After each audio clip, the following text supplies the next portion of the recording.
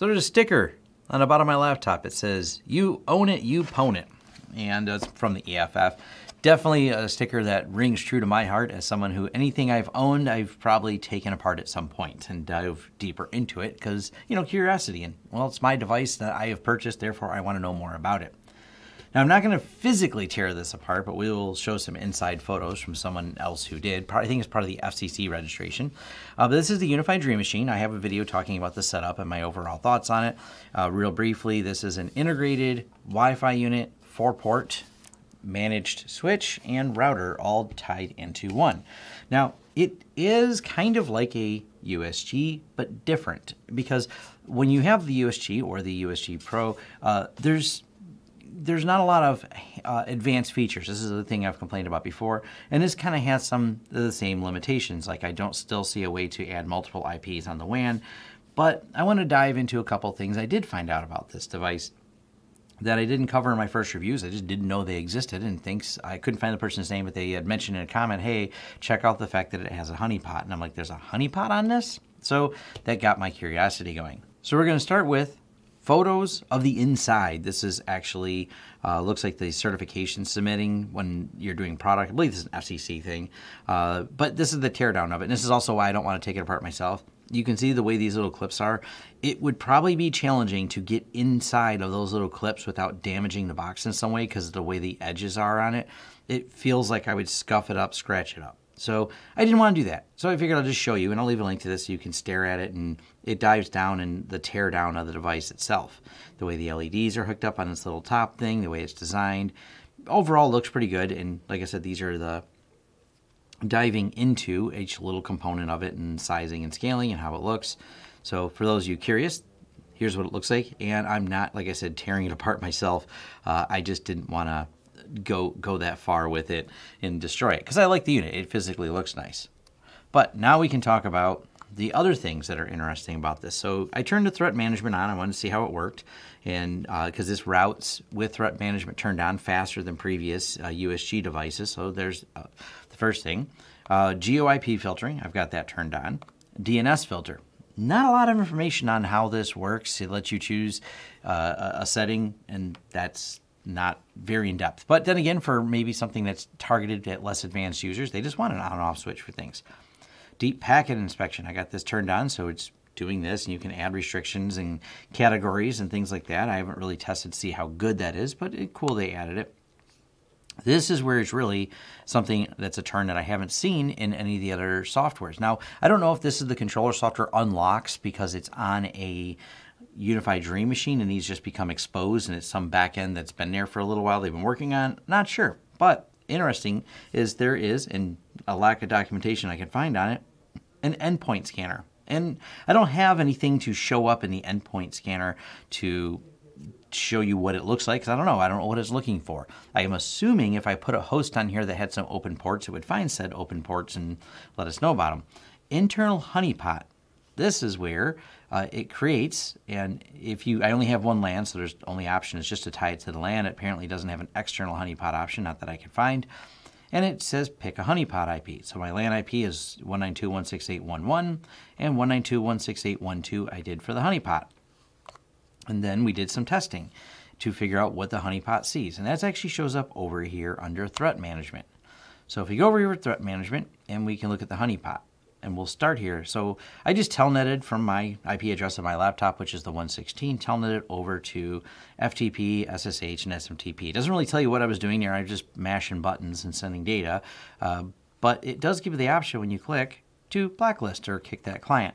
Now, why would you want a honeypot on a network? Well, honeypots are generally an indicator that something on your network is scanning that maybe if you go in here and find it, you go, that's interesting, something shouldn't be scanning there, and then it gives you a reason to investigate further on that host and try and figure out why it's doing what it's doing. So that's pretty cool. Like I said, the endpoint scan, no threats detected. I don't know what to stick on the network that it's looking for, but I don't have any ports open on my laptop, so if I can find some documentation on that, or maybe I'll hook up a handful of computers and open up some ports and see if it finds something on there. Now, traffic log. I have Tor running on my system right now. So by opening up the Tor browser, I was able to get it to flag that I was using Tor. Okay, cool, it's seen it. It says categorized as miscellaneous attack, but this didn't get flagged. And this is test my IDS. And all it does is send, this is the only thing that's on that site, testmyids.com, UUID 0 root, GID 0, groups 0 root. And it assumes it's some type of privilege escalation. When it gets flagged in Saracata or Snort, there's a rule set for it. It does not seem to flag that site in any way. But it did at least recognize Tor, so, you know, it does something. It is a challenge with IDS systems is if they don't give you a lot of fine-grained control or the back-end access to it in detail, then it's hard to really know why something is just suppressed because they suppressed the test site. They're like, yeah, we suppressed that rule. So they don't give you a lot of that. I mean, they do give you control. Let's jump over here back to the Dream Machine, and you can go through here and suppress, block, blacklist, whitelist, these type of things. So it does give you some tuning options, but it doesn't give you like the back end access of, like, for example, why it didn't flag that. And this is the trouble with any IDS system. You have to sometimes just trust their magic or get and start doing it yourself, and then you have to work the magic of figuring out what to flag or not to flag. It says you have 0 countries blocked. I had people mention, and I don't know the truth of this because I don't have this on a public-facing IP, that the GUIP database is not 100% accurate in there, so I didn't really dive into that. But now let's take a look at the back end on this. So the back end, and here's the Tor browser running. It's still running right now in the background here. It does have, and I'll show you where I'm at here. So this is, I was digging around to see what files I can find on there. So here's user share, uBIOS, UAPI server, config board, and interesting, I see both the config for UDM Pro 2x by 10 and a udm.json file.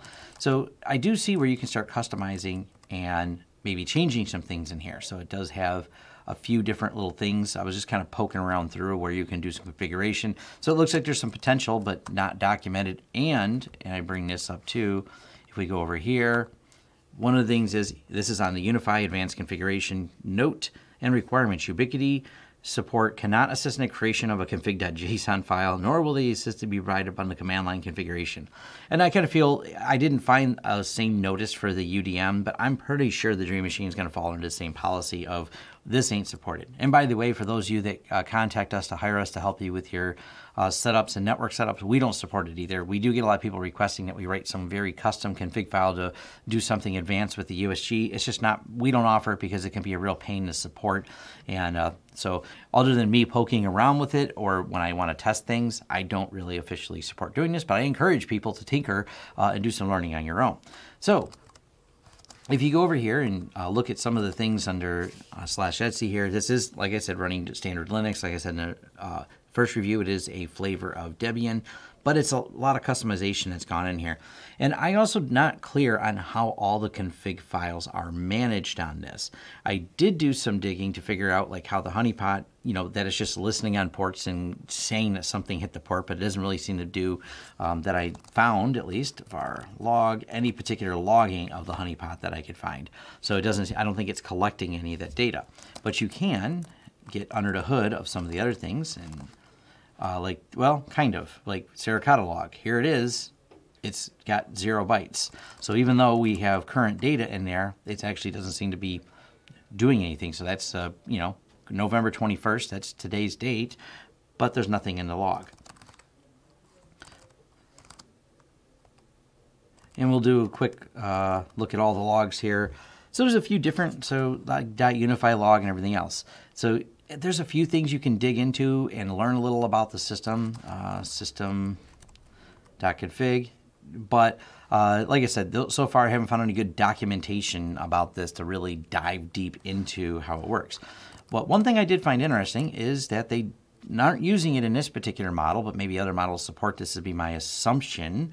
But Docker seems to be part of the image that's in here. And so maybe they're going to add more features, and I believe there's a Docker image, but not set up on here for UniFi Protect. So maybe there's a way to make the UniFi Protect work on here, but there's no external hard drive storage, so that would be a problem. And maybe some of the other devices, that's how they're going to be pulling it is with Docker images. So I found that under the hood, which was kind of interesting. Now, the device itself is a lot different than a USG because unlike a USG where this just handles basically routing, and this is, you know, the USG is basically in some back-end fashion forked from the earlier, I believe it's called Viata project, but it's as a dedicated router box. This is a lot different overall because you're running on here the MongoDB for the UniFi controller, so the database engine backend, Nginx for the web interface to get to the UniFi controller, and then running all the switch management and Wi-Fi management and everything all inside of one system. So this does make it a little bit different in a box, but to me, having it all right here with a reasonably powerful board, it seems like there's going to be some more people exploring and coming up with some new fancy things that they can do on it. So the threat management's a neat advanced feature. The teardown of it looks like it's pretty well designed and put together. But I wanted to take apart, like I said, but these edges right here, I just feel as though I'm going to really rough this thing up, and I don't want it all ugly looking unless we decide to completely hack it apart and make it something more fun. But for the most part, I'll leave it in its current configuration because I'm satisfied with those pictures for seeing inside of it. But I'm looking forward to if anyone has some links that they can send me, post in the forums, or have a discussion, or just link me to the UniFi forum where it's posted of people who maybe have made some advanced changes on it or done some playing with it to see what other functionality you can get out of it or what's coming out of it. I'd be interested in learning. I did some digging. There's not a ton of information out of there, but you can SSH into this pretty straightforward. It's just your UI.com because you have to register an account to set this up. But when you SSH into it, it's just your root and that password to get into it, and SSH is open. So I'm glad UniFi left it open, that we can, tinker around. They seem to not mind when people start playing around with stuff, but of course, like it said on their site, it's not officially supported. So let me know if you know of any more advanced stuff on there, but it's pretty neat. So that's kind of the teardown in part 2 and a couple interesting looks at those advanced features on there. Better than a consumer equipment. Most consumer equipment is not going to have honeypot, not going to have any level of threat management. So even though the threat management is basic, so I think it's a good thing that they put this all in there. And for home users or even a small little 2 or 3 person office that may want these, we have a salon that we might put one of these in. It's a perfect solution for them. It's a small 4-person salon. They said we need Wi-Fi in that. We can give them Wi-Fi, a guest network, and all that in one little compact thing, and it actually kind of looks cool. So it's not like we have to hide it somewhere. It's not ugly. I gotta admit, it's cylinder shaped, so it's kind of cool. Thanks. And thank you for making it to the end of the video. If you like this video, please give it a thumbs up. If you'd like to see more content from the channel, hit the subscribe button and hit the bell icon if you'd like YouTube to notify you when new videos come out. If you'd like to hire us, head over to lawrencesystems.com, fill out our contact page, and let us know what we can help you with and what projects you'd like us to work together on. If you want to carry on the discussion, head over to forums.lawrencesystems.com where we can carry on the discussion about this video, other videos, or other tech topics in general. Even suggestions for new videos, they're accepted right there on our forums, which are free.